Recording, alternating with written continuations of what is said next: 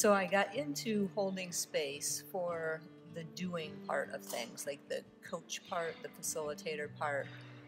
And what I found as I moved through holding space and then into a deeper quest was that it really began to change the being part of me, the how I approached conversations, the how I showed up in spaces, and how I wanted to change the way that I approached people and the kind of thoughts and the processes that were associated with that. And ultimately what it came down to was you can change all of the processes that you like. I had to change me. And so holding space in a deeper quest ended up about being really a journey of transformation and of having to go deep and do the internal hard work of who I wanted to be to show up in those places, to hold those conversations and meet with people in the way that I wanted to.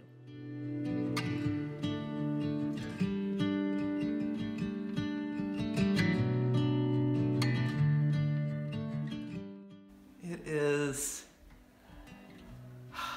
almost impossible to say in any short form the impact of the deep request and my work with Heather coming up to this. So many areas in my life has changed as a result of being witnessed, of having permission to go into areas that I had not looked at before, to move my body, to think outside the box about new modalities. Yeah, everything in my life is different, and I have a group of people who I can come back to. And this is not the end of the program, it's the beginning of a life.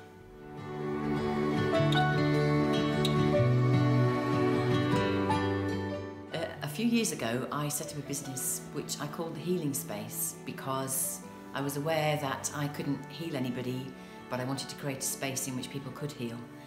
And I realised I didn't really know why or how to do that. Then probably, I don't know, 2-3 years ago, I stumbled across Heather's work. I have no idea how, but it resonated in a way that nothing had before, and I didn't really understand why, because it was all about holding space. I think I made that connection with my business name. It has been the best thing I have ever done in my entire life, because it has, I thought I was doing it for the benefit of my clients, and it actually turned out to be for the benefit of me. And I realised that then that the whole concept of the healing space and the holding space is because I am the space in which people I can hold that space for people. I can only speak from my own experience, but my experience is that this work has changed my life completely, and it will change how I go forward into the world, and already is changing it. So if anybody gets the opportunity to do it, then I would go for it, no problem. So.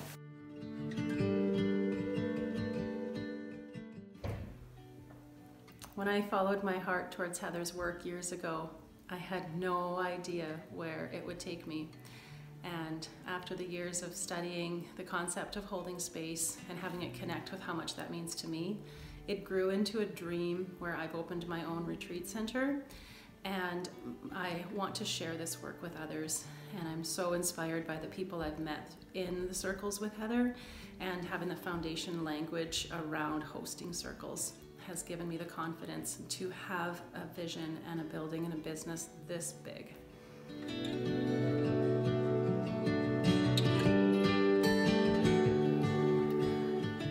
2018 for me could have been the year that ended my marriage, that had me really spiral downwards. I was at a real state of burnout and did experience burnout in many ways.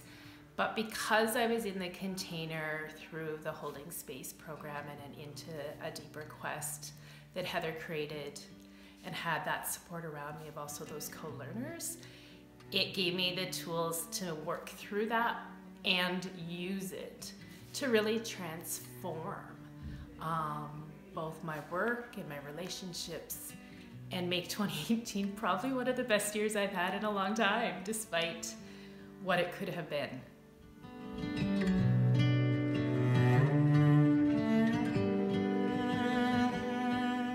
How this work has affected me,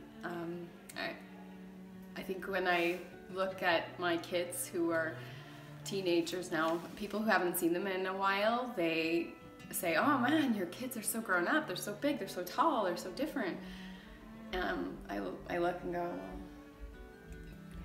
I've been watching them grow millimeters and millimeters at a time, and so to me they are not that different, but to someone who hasn't seen them in a while, they're so different. And I kind of feel like this work has, for me, changed me in that way, and that I myself didn't really notice over the last couple years. I probably haven't really recognized or noticed the significant change that's happened.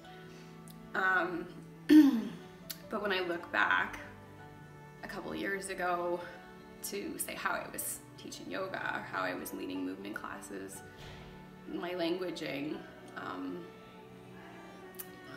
my feelings about it, and thus influencing my languaging, have just changed leaps and bounds. Like out of sort of rigidity or the way things are supposed to be, into like an invitation and you know, a welcoming and you know, inviting people to sense into their own intuition and less about my, you know, leading them somewhere. And so I think it's really fun to think of growth in that way. Like, it's not always this like huge thing that happens overnight. It can be this like little incremental things that just start reshaping. And so I feel like I've been reshaped from the inside out. And you know, I think one of the biggest things for me, I feel like I've often been in positions of leadership, whether I wanted them or not. And when you're in a leadership position, you know, and when I've been in leadership positions, I always feel overly responsible for everybody and forget about myself, and I kind of bypass myself. And this work has really taught me to be vulnerable and to accept, to ask for what I need, and to then actually accept that, to accept compliments, to accept help, to accept a shoulder to cry on, and that to recognize I need support sometimes too. And so that's been huge. And I think the real piece in that for me is that I am worthy of that. And that I am worthy of receiving that too. It's not just, you know, for me to give out to others all the time, but I actually am worthy of receiving it. And yeah, and I feel like, you know, yesterday we had this opportunity to take this leap, you know, if we wanted to leap into something. What are we leaping into? And I'm like, I'm leaping into my next like level, my next stage of worthiness.